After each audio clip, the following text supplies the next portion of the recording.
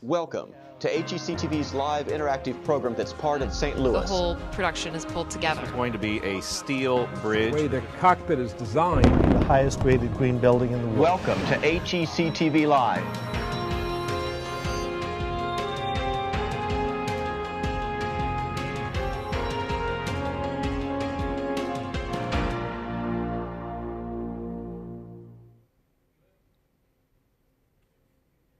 Welcome to the St. Louis University Earthquake Center for today's program, The Science Behind Earthquakes, New Madrid 200th Anniversary. Hi everybody, I'm Tim Gore, your host for HECTV Live, and I'm very happy to welcome you to the Earthquake Center here at St. Louis University and to introduce you to our guest who's going to join us for this program, Dr. Robert Herman from the university. Bob, thanks so much for being here. Good morning. Good morning, everyone. Well, first of all, let's give the students a little bit of information about you. What is it you do here, Bob? And let's talk about the Earthquake Center.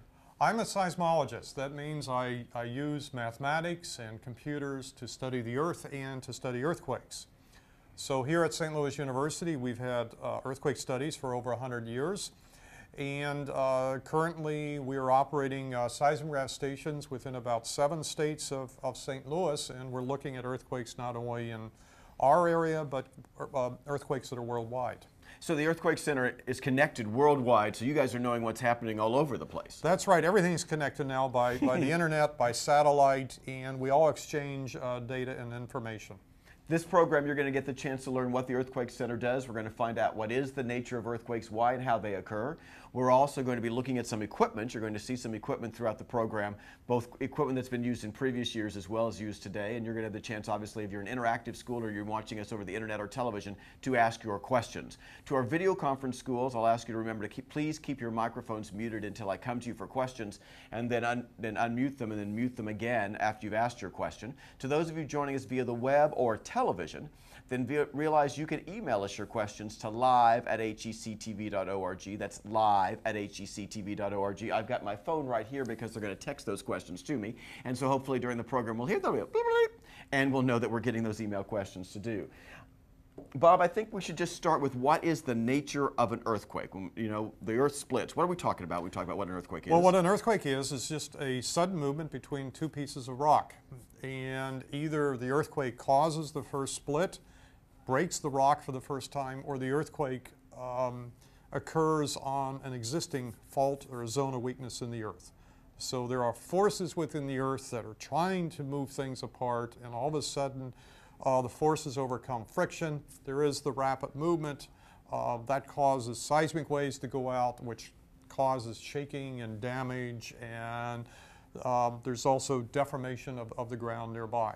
And so the earth is constantly moving because we're dealing with the plates of the earth, the fact that they're moving against each other? That's right. The earth is a big heat engine. The earth is responding to the movement of transfer of heat within the earth, and that causes the outside surface of the earth to continually move. And many of our the students listening in today are from earthquake areas, and they know all about feeling earthquakes. And that's something we're going to give our interactive schools a chance to see, the likelihood of earthquakes in your particular region.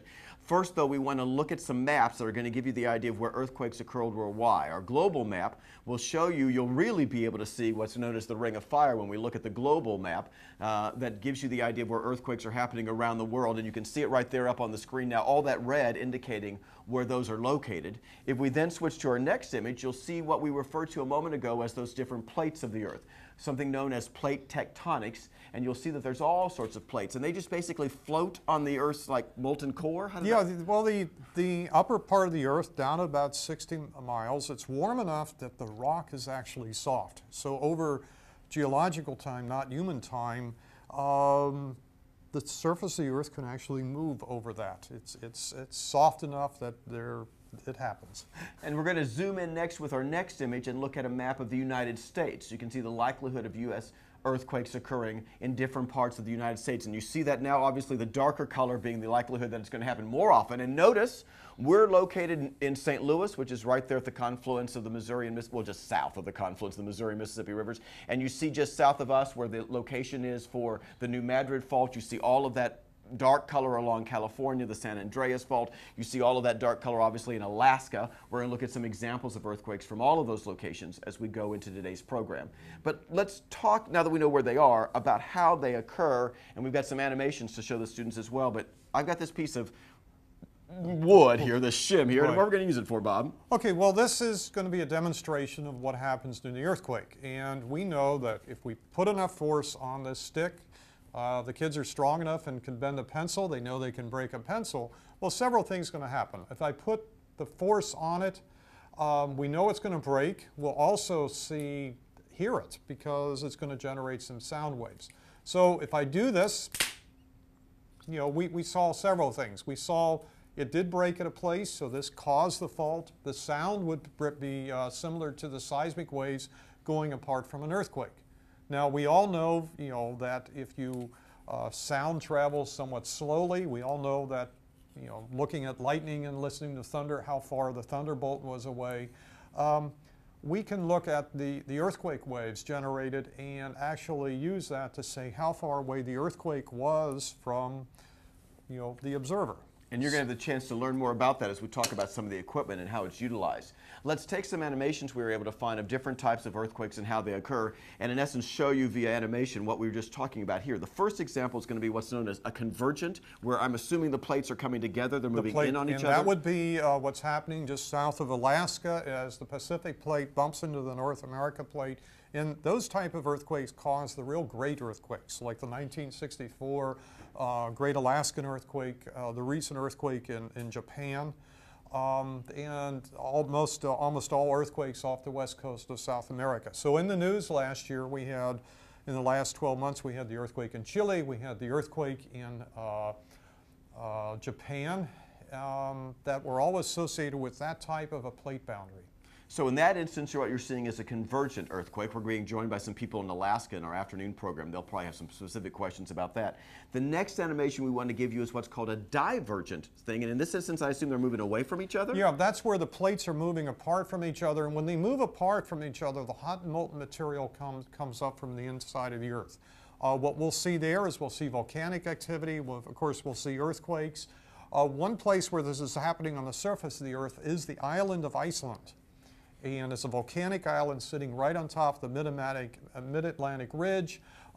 Iceland continues to grow because it's pulling apart, hot lava comes up and adds new material there. If the students look at any map, they'll see of the globe, they'll see this pattern right in the center of the oceans, and it encircles the world.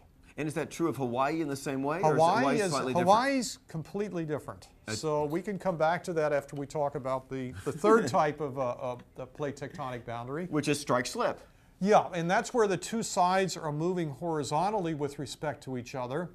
And there are several places in the world where there are major earthquake faults where you see that, the San Andreas Fault in California. And the other one is called the Anatolian Fault, which is on the north side of Turkey, just south of the Black Sea. But all these faults are connected together, where you have a divergent plate boundary at one place, that'll be connecting into strike slip, and those may be in turn connected into a convergent plate boundary.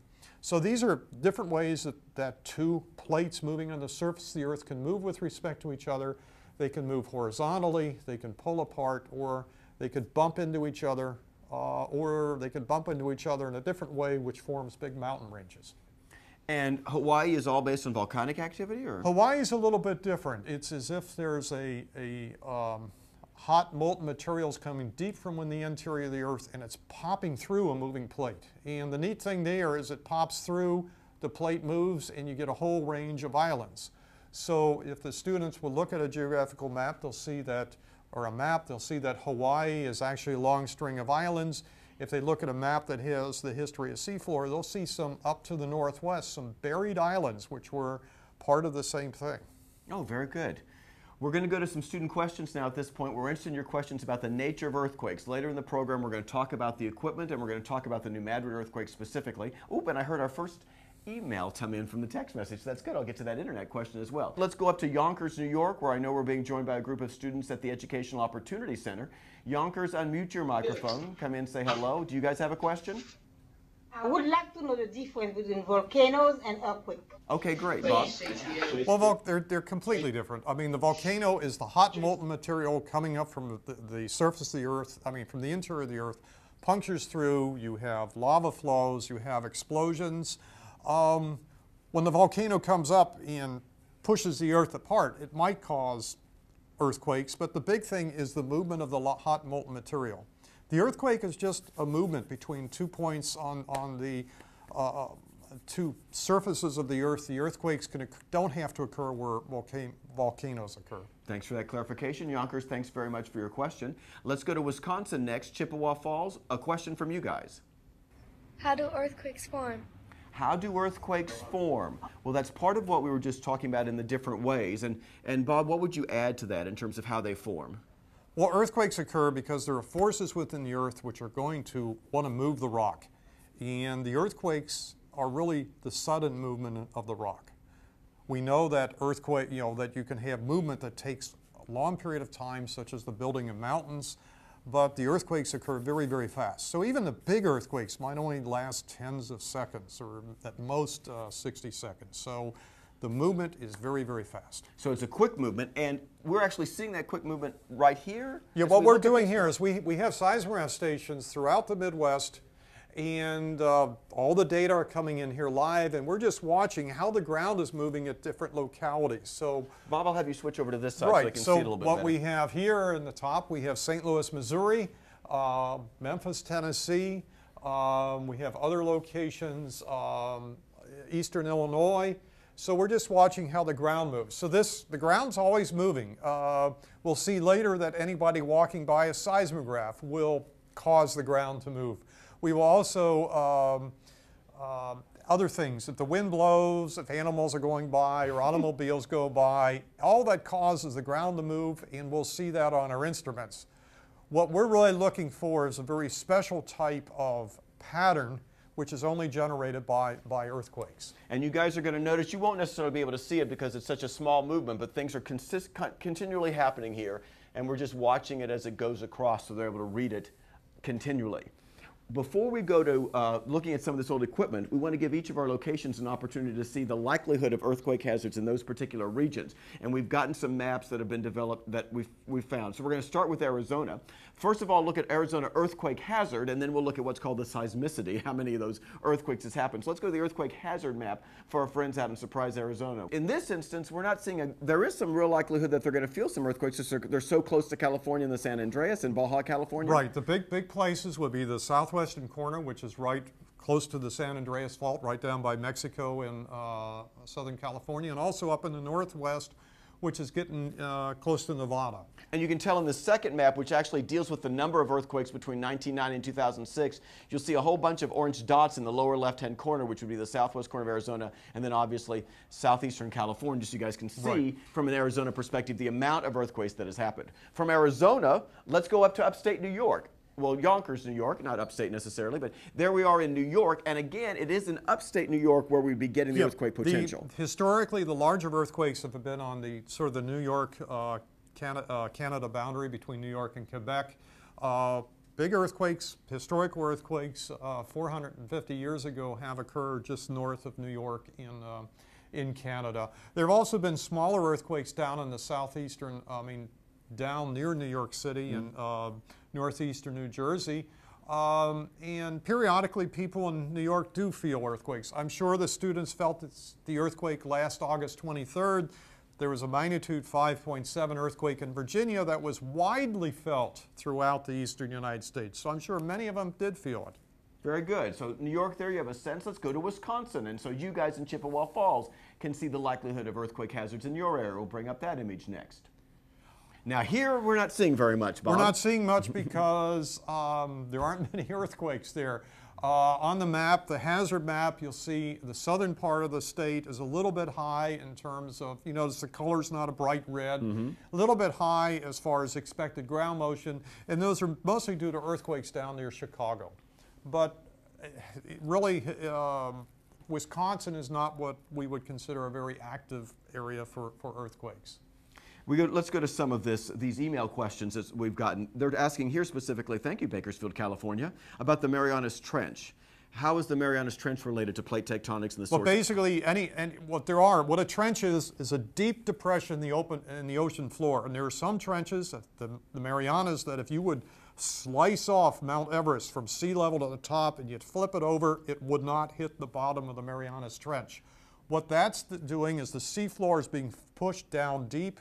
The plate's going down deep. It's depressing the seafloor, and you get a big, what's called a trough, very deep water there. You know, on the order of 10,000 meters at least. Oh my gosh. Well, the next question is going to take a nice transition for us, create a nice transition for us as we look at some earthquake footage. This comes from Parkway Schools here in St. Louis. How loud would an earthquake be, like in Japan last spring? Is what you hear, do you actually hear earth rumbling as well as buildings, you know, moving around? Well, the earthquakes, the movement is actually would be a very low frequency movement. What we will hear is the rattling as it causes the building to move. And you know, if you're going to have a big earthquake, things are going to fall off, and we all know that if you drop a glass and it breaks, you're going to hear it. So what you will really hear is the effects of the earthquake, the damage, the collapse of buildings. The earthquake motion itself may not be that high that you could, high a frequency that you could hear. And Japan is an example of earthquakes that we're actually going to see in the video footage we're going to run for you. We've talked the nature of earthquakes, we've talked why they occur. Now let's see what happens when they occur. And this video montage will give you some examples both of the recent Japanese earthquake, some footage, archival footage of the damage after the 1906 earthquake in San Francisco, California, and some footage from the Alaska earthquake in 1964. We'll roll that now. So here we're actually looking at what would be 1906 San Francisco, California. And this was a pretty huge earthquake, right, Bob? Yeah, this is the largest earthquake in the continental United States that we know about from historical record. The big thing about this earthquake, or the big lesson learned, is we learned that we have to have water supplies to put out fires. The earthquake did damage, but the real problem is it disrupted the water supplies for the fire plugs, and so when the fires started, they couldn't put the fires out. So every earthquake suddenly the whole harbor of Valdez is sucked we dry. can learn from it so that we can prepare for the next one. And we've switched now to Alaska. This earthquake was Out in the Gulf interesting of Alaska, because the ocean bottom. in the Anchorage area, which is the big population area of Alaska, what had happened is there was severe shaking that caused the ground to collapse. So we learned about this feature called liquefaction. We also know that this earthquake caused a big tsunami, a big sea wave that affected cities in Alaska, and also there were some fatalities in California. And this is the Japan. recent earthquake from last spring of Japan. Grocery store, obviously, and this is a big earthquake, This is one of the world's largest earthquakes. It's almost a magnitude 9 earthquake. What we know today is that everyone has, maybe not everyone has cell phones with video cameras. We have the internet, we have various things on the internet.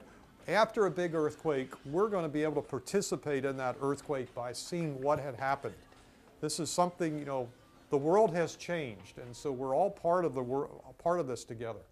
Thanks very much, Bob. And those images are really important. We wanted to give you a chance to see them. We're about to talk about this equipment, but we figure you students might have some additional questions on earthquakes before we get to those equipment. Yonkers, New York, let's go back to you guys again in New York. Another question for Dr. Herman about earthquakes before we begin to look at this equipment? What causes aftershock due to earthquakes?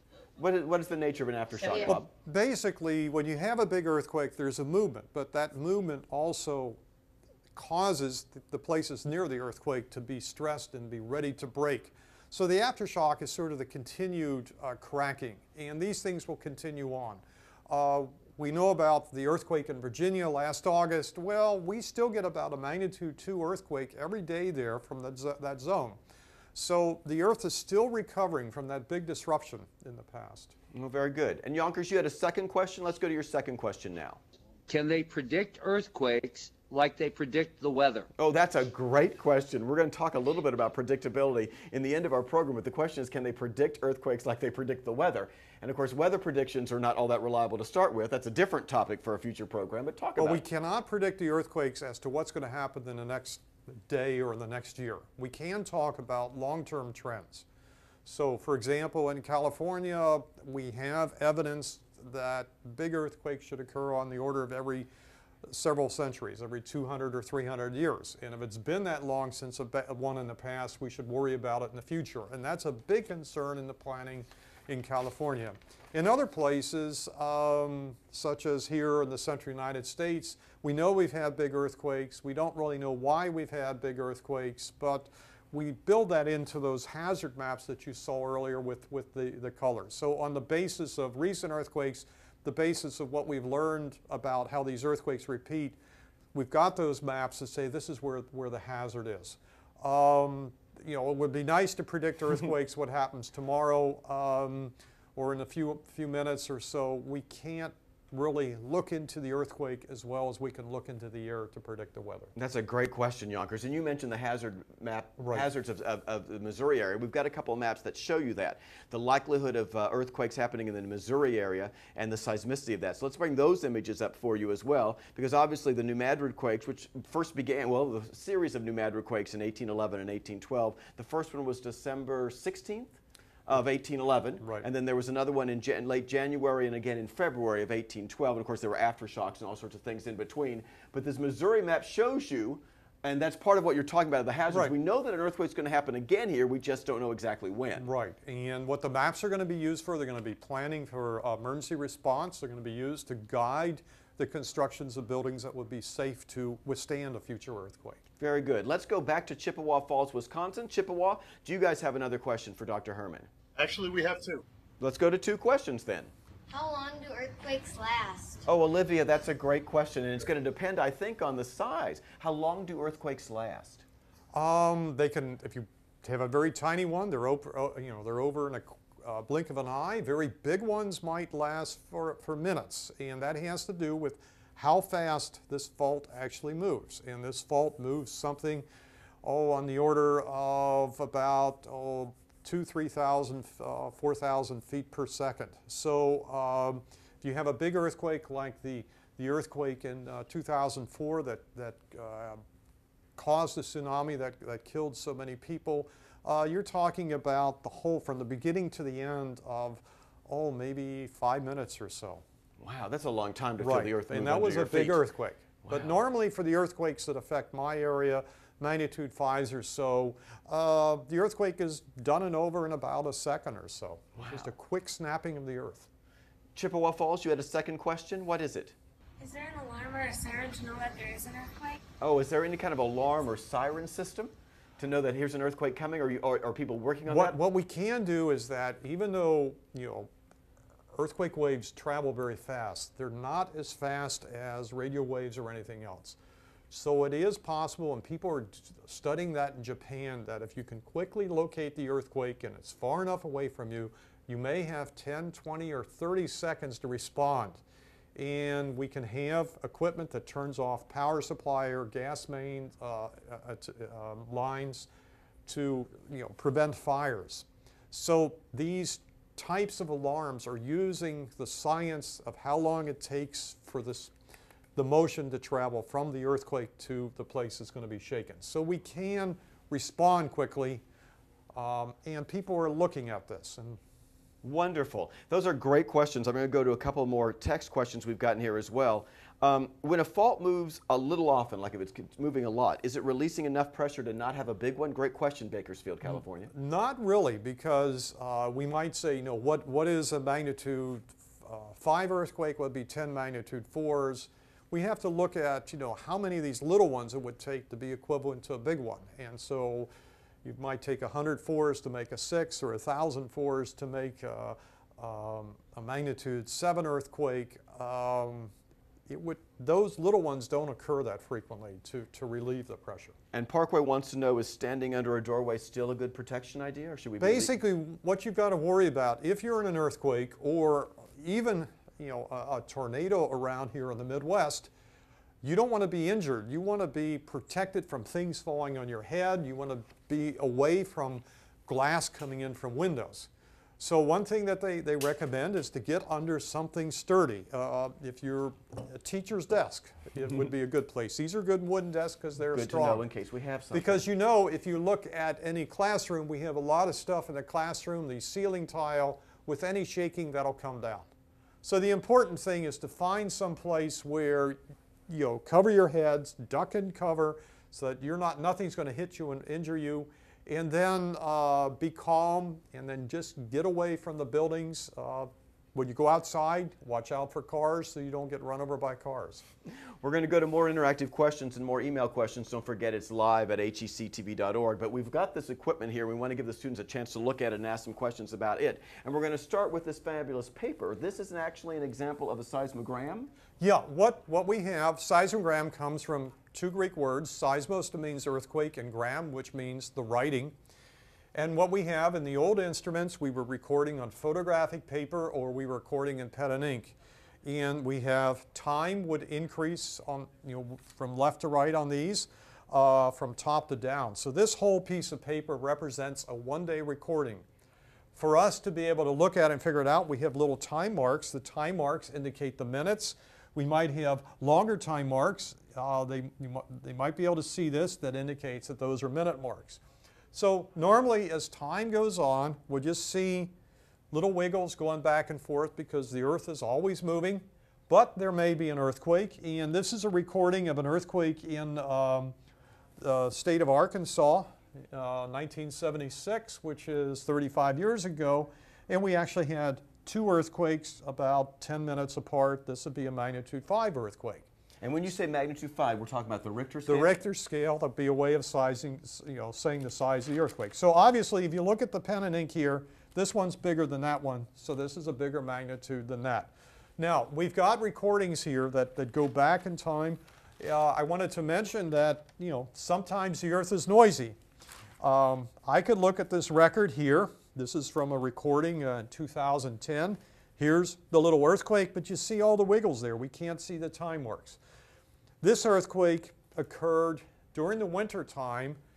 There are big storms out in the oceans, and that causes the earth to move, and we see that even here in St. Louis, where we're basically about 1,000 miles away from the Atlantic Ocean. So you're telling me the equipment would pick up like the waves crashing against the shore? The equipment picks up how the ground moved in St. Louis.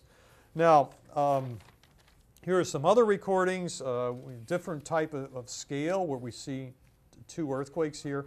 This is a local earthquake. That's a distant earthquake. That's because I've studied these. But this is a very interesting one. You notice it's different. This was not recorded with colored ink on a piece of white paper. This is a smoke paper. So they would take a piece of paper, hold it in front of an alcohol lamp, get smoke on it, and then they have a little needle that would trace off the carbon.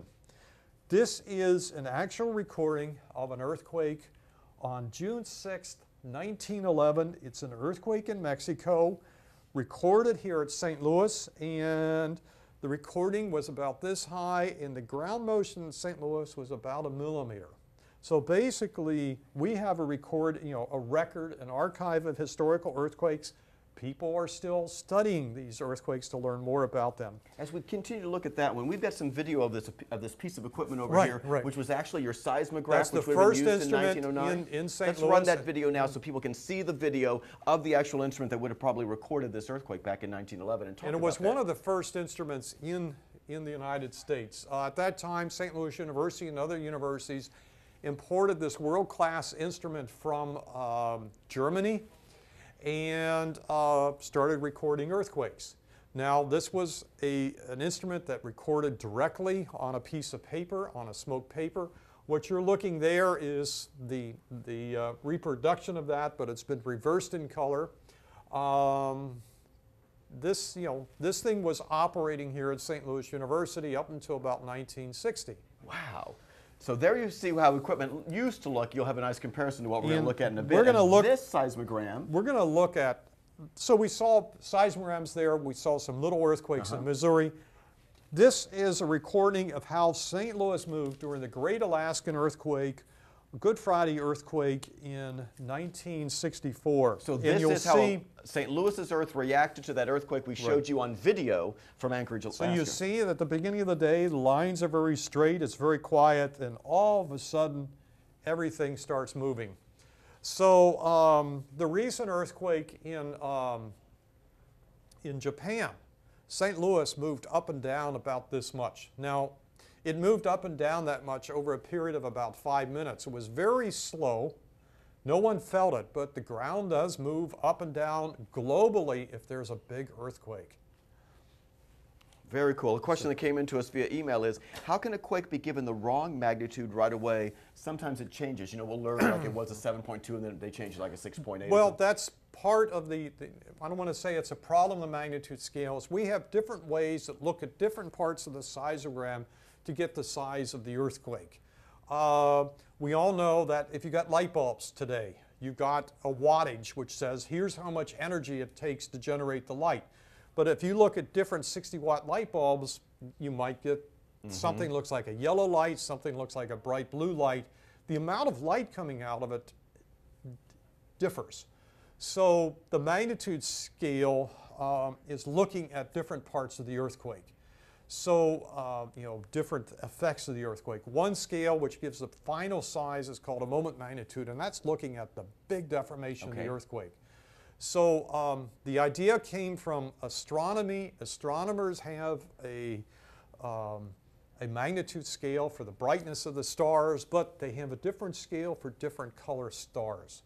So we're not trying to confuse you, but for us it provides the information that helps us to really understand the earthquake itself. Well, let's see one happen, so to speak. We've got these seismograms, and right here we've got a piece of equipment which is a seismograph. Right. And it has a sensor on it here. Right. And it is this sensor that would register activity? Right. So if I actually jump up and down here, we're going to see this seismograph move. Just look so there we'll at make sure the that needle. the cameras are, so we're going to see the needle right here.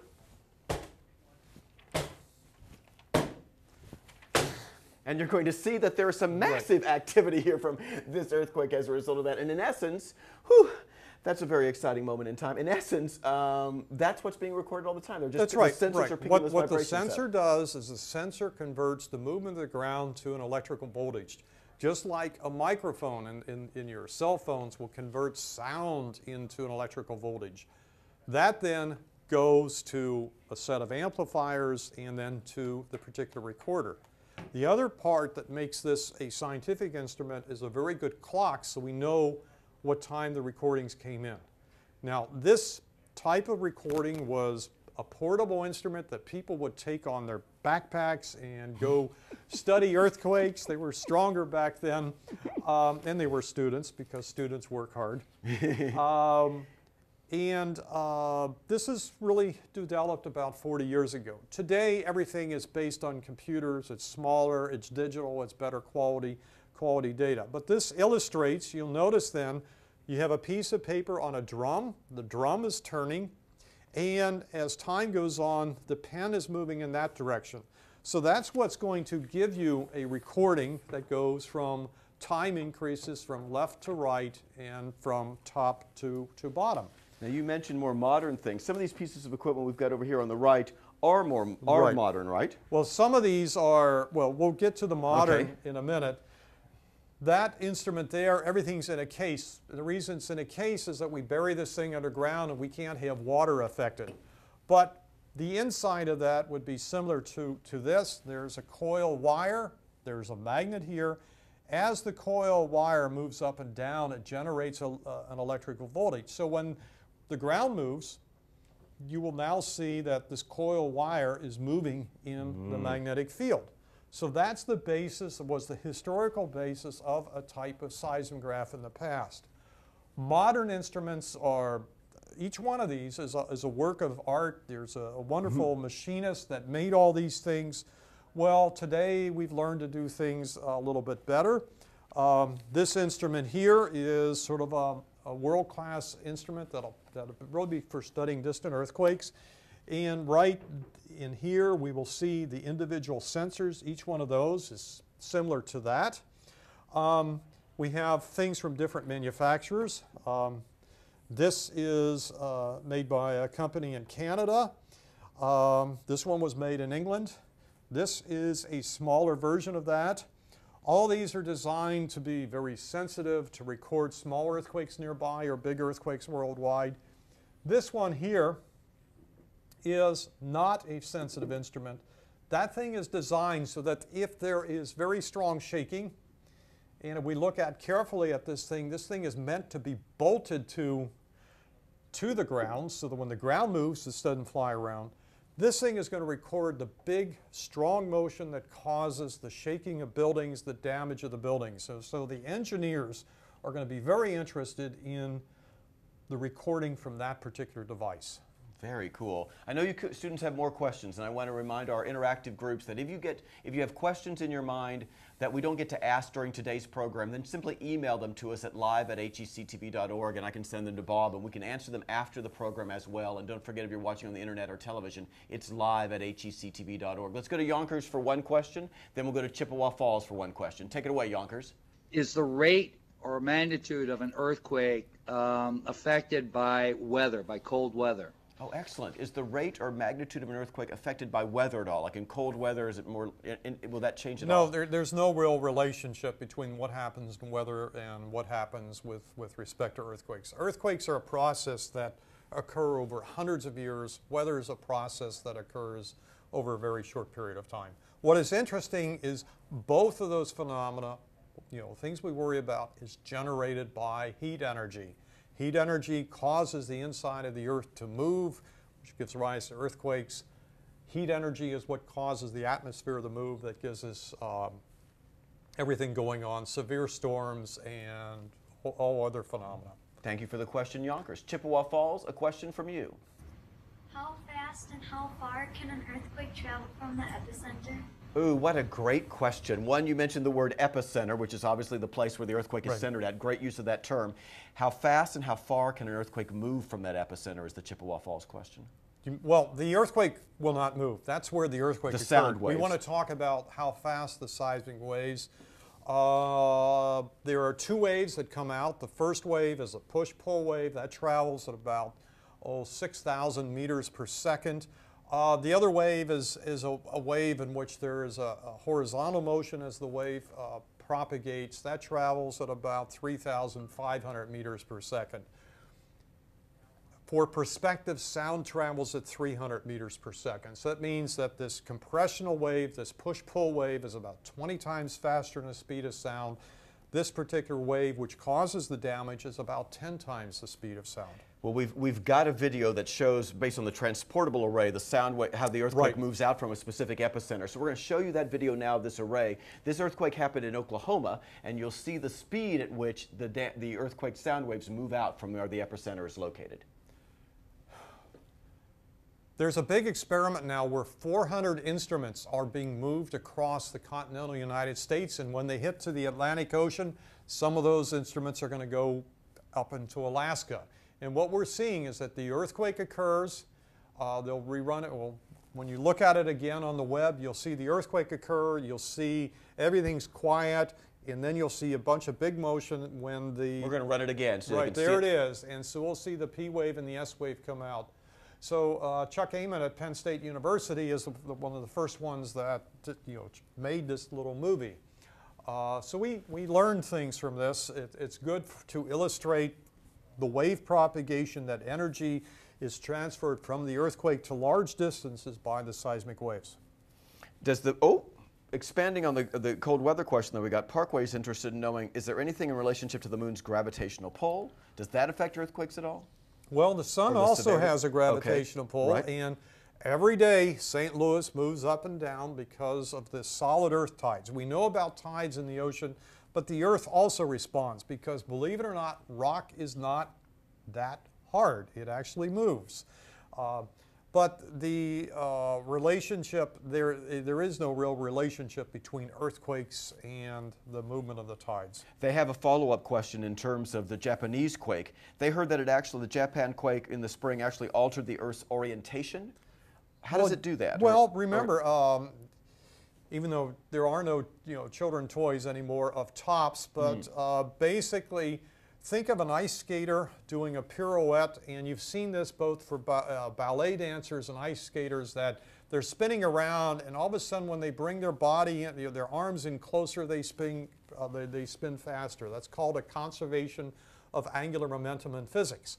So basically what's happening, the earth is spinning, and if the earthquake causes the ground to move up and down, it's going to change how fast the earthquake spins. Well, obviously we're here because, in terms of time frame, because it's the 200th anniversary of these massive earthquakes we heard about from New Madrid, that the world kind of refers to now as the New Madrid quakes of 1811 and 1812. We want to give the students some information about them and the likelihood of the New Madrid kind of faults happening again. We've got some images which show you the earthquake locations from 1811 and 1812. And so this picture that you're going to see a whole bunch of earthquakes that happened from this old map. So we're talking big scale, right? These were like 7.9, 8.0 earthquakes? Well, there were no instruments then, so our guesses as to the size of the earthquake are really based on what damage the earthquake did and how far the people were away that felt the earthquake. But until California was settled by the United States, these were known as the big earthquakes in North America. Well, you mentioned the wave that went out. We've got an image that is, in essence, a representation of what they believe the wave was like from the New Madrid Yeah, that quakes. would be an image indicating the degree of shaking that could have been caused by the earthquake. The red color indicates there would have been severe damage, the green, minor damage, and when you go out to very large distance, such as up in New York or the eastern United States, the earthquake was widely felt. And so the stories that the church bells rang in Boston, those kinds of stories would have been accurate, I think other you think? investigators have discounted that one, but it certainly was widely felt. We got to remember, there were no cameras at that time. There was no YouTube. No one took photographs. There were no instruments. So the researchers had to go back to old diaries and old newspapers. And there's one professor at St. Louis University, Otto Nutley, that went back to university libraries and read all these old newspapers. And we've heard the tale that the Mississippi River actually ran backwards during this earthquake. Accurate? Did the Mississippi River shift course? Well, where the reports were, and from what we see in the earthquakes, the answer is yes, it probably did happen. But where the earthquakes occur is overlain by deep sediments, maybe 600 meters or 2,000 feet of river deposit. So if the earthquake caused an uplift, it stopped the Mississippi for a little bit of time, but the mighty Mississippi cut right through all that soil. So it did not last very long. Now this image we're seeing of the sand boils, sand blows, this is how we know that there's activity or things going around this New Madrid area. Sand blows are also called little sand volcanoes. And what these are is, this was all river valley for thousands and thousands a year. The Mississippi River went back and forth. The river deposits gravel and sand and clay. And so you would have layers of clay, which is very hard to get through, over sand. And then with the particular shaking, the sand grains will settle just like people walking on the beach. Water will come up, and there are forces that push it, it punctures through that cap, through the clay. The sand will spread out on the surface. That particular area there, we know that there has been great shaking down there. People have gone there and looked for evidence of earthquakes before 1811, 1812. Farmers down there know you can't grow stuff in sand very well, and they know not to plant stuff in certain areas down there. But that's certainly evidence that there was a great deal of shaking. Other earthquakes in the world have been photographs in California, photographs in Japan. You see just about the same features. Very good. Students, let's go to more questions from you all. Let's go back up to Wisconsin. Chippewa Falls, a question from you. What place in the world gets the most earthquakes? Oh, that's a cool question. What place in the world gets the most earthquakes? The place in the world where we see most of the earthquakes is probably the country of Indonesia. And that's just at a plate boundary between the Australian plate and the Asian plate. Yeah, so the world will know. I'll ask you guys back in the production studio to bring us the plate tectonic image, which I believe was image 2. So you'll see the plate tectonic image, but we can also then show you on image 2 where Indonesia is located, and you'll see that it's in the seas of below Southeast Asia. So you see where Australia is. If you go just up and left, then that's where you'll find Indonesia, and you'll see that there's all sorts of redness there. But in general, if we go past Indonesia, where the big earthquakes occur are really on where you have the convergent plate boundaries, where the two plates are bumping into each other, which would be along the Aleutian Island arc, along Japan, Philippines, Indonesia, and then going northeast of Australia. Out in the mid-Atlantic ridges where the plates are pulling apart, you have earthquakes, but they're not as big and not as frequent as those that occur in the convergent plate boundaries. Now, the students have had some questions about predictability, and obviously we're interested in thinking about this location also and thinking about the future. So let's talk a little bit about the future of earthquake science.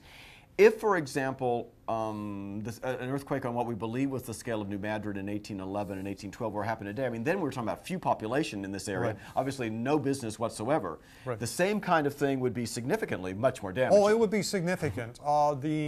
We have to remember that an earthquake, affects people immediately by, the destruction of their buildings and by injuries. Earthquakes can have other effects. We have a thing called a lifeline. Right through this area, we've got a lot of natural gas and petroleum pipelines. We've got highway bridges, railway bridges, and if any of those things are disrupted, that's going to affect an even greater portion of the United States. Now, I know we've got something in terms of the future of earthquake science called the PAGER system, P-A-G-E-R, which stands for what?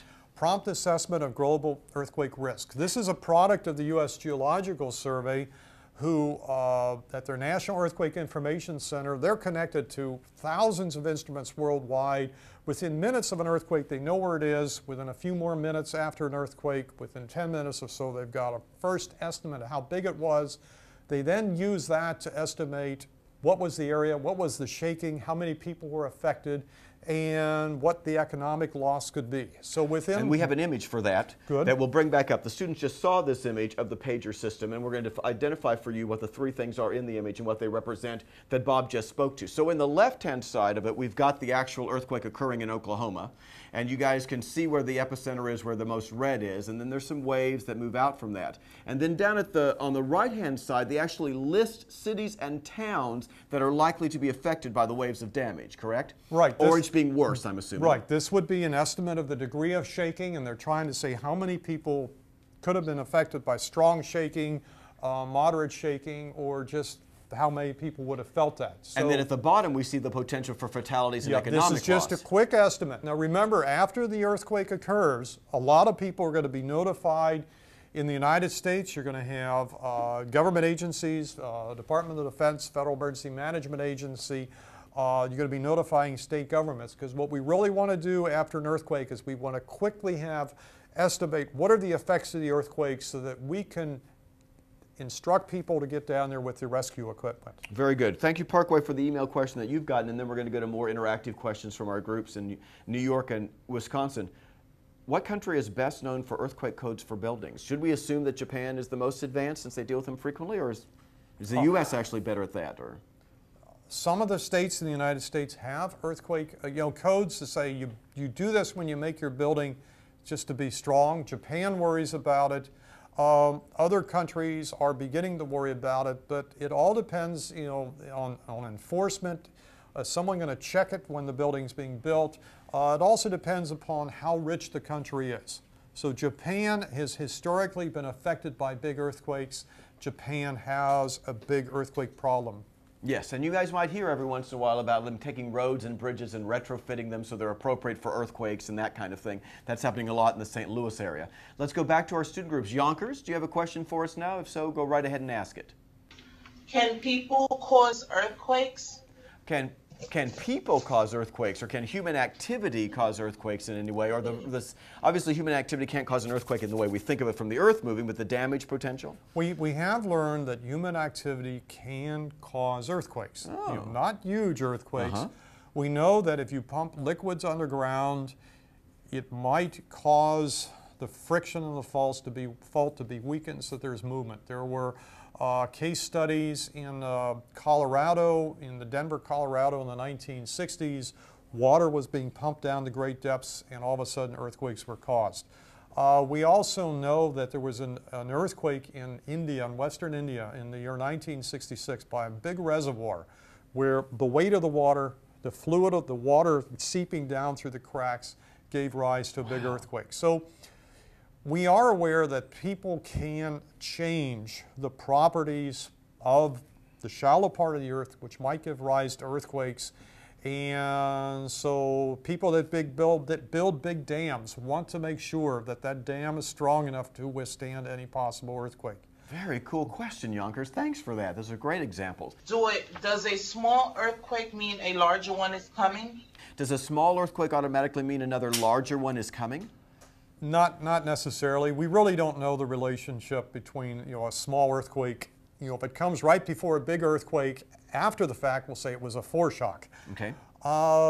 It just is an indication that there is a zone of weakness there, that earthquakes occur, and we should worry about that in the future. Recently, we've known in Oklahoma for the last 2 years, near Oklahoma City, that there have been a lot of earthquakes that have been widely felt. And what just happened early in the month of November is, there was a magnitude 4.7. Hey, that's a good size earthquake for us. Well, a short time later, all of a sudden there was a 5.6 earthquake, and that was huge. We had not expected that one. Chippewa Falls, back to you for a question. Does an earthquake move on water or just on land? Oh, does an earthquake move on water or just on land? No, an earthquake only, well, first of all, the earthquake must be a movement of rock. But the waves that the earthquake generates, they propagate through the earth. Some of the waves propagate through water, and some of those things propagate through the air. So some people, there are some very small earthquakes that generate high frequencies. Some people can hear them. And of course, then in many instances, we may be dealing with a tsunami, some water movement as a result of an earthquake, like we did in Japan, That's another effect of an earthquake. As I said, an earthquake by itself might only affect the immediate area, but the effects of the earthquake could cause disruption, and certainly a tsunami, when it generates this big wave, that wave can propagate thousands of miles and affect people anywhere. So we know that in Hawaii, they're worried about tsunamis, but they're not worried about tsunamis from earthquakes in Hawaii. They're worried about big earthquakes in Chile or Japan or Alaska that send these waves down to Hawaii, and then when it slams into Hawaii, you have destruction of communities. I know I've driven along the coast in Washington and Oregon, and you see the signs that say like tsunami zone or tsunami evacuation zone. These students may be very interested in earthquakes in a lot of different ways, but if they're thinking about a career in geoscience or studying earthquakes, what are the kinds of things that, if you're interested in earthquakes, careers might be affected by? Well, basically, we're studying the Earth, and we're studying what's inside the Earth. And the immediate application right now would be exploration for oil and natural gas. Another important thing that we're worried about are to prepare for the effects of future earthquakes. So that leads into, I would be interested in how the ground shakes because of an earthquake. Well, that information is useful to engineers who want to design a building that would be safe for that particular earthquake. So many things of today that we're working on or using, it's pure research, knowledge, obtaining knowledge for the purpose of learning more, but we're also interested in public safety and saving lives. As we get close to the end of the program here, we've got about 2.5 minutes left. Is there some important information about earthquakes, the future of earthquake science, something you want to leave the students with we haven't had a chance to cover yet, Bob? So much to say in 2.5 minutes. Right. I think the important thing I want the students to know is that they have the tools now that I did not have as a student to really observe natural disasters. So you can, as I have mentioned before in the program, you can go on the web and immediately after the earthquake, you can see earthquake damage. You can participate in the problems of the people worldwide. You will also know that earthquakes not only do they affect the local area, but they affect the global economy. So we know right now that it's Christmas time, people worried about gifts and everything else. We know that the big earthquake in Japan affected the Japanese economy, but they also affected exports as to what we can buy now. This is months after the earthquake. We also know that other things are becoming scarce because of natural disasters. The students will have recalled in the last month or so, there was severe flooding in the country of Thailand. And well, that disrupted factories that are making disk drives that are going into computers. So we're all connected right now, we're no longer isolated. Earthquakes affect the world, they affect the world population. The world is a lot more complicated now, a lot more interconnected. So I think it's important for students to realize that, to be aware that there's a world outside of themselves, that There are going to be many disciplines that are going to be required in the future. Some of the students will want to go into medicine. Other students will want to go into sciences. Just continue to learn. Very cool. If you've got more questions that you weren't able to get involved during the program, then don't forget to email them to us at live@hectv.org. That's live@hectv.org. If you want to see more resources about earthquakes, you want to see some examples of like seismograms from earthquakes in history, you want to learn more about the New Madrid earthquakes, then you can go to the St. Louis University Earthquake Center website, which has a lot of fantastic information, Bob. Right, and there are other websites out there. Our website provides history, provides links to where earthquakes are occurring now. We have a lot of photographs that were collected over the years from, if you want to see photographs of earthquakes, the Charleston, South Carolina earthquake in 1886, we have copies of original photographs, and we have pictures of recent earthquakes. So great. Bob, thanks so much for being with us this morning. It's been a pleasure to join you. Thanks you to our interactive schools for joining us, and to all the folks joining us over the web. Any other email questions we get in, we'll respond to them by sending those answers back to you via email. It's been a great opportunity to talk about the science behind earthquakes here at the St. Louis University Earthquake Center. This program will be archived and available online at our website in just about a week, so look for it there. Bye, everybody. Thanks for joining us on HEC TV Live.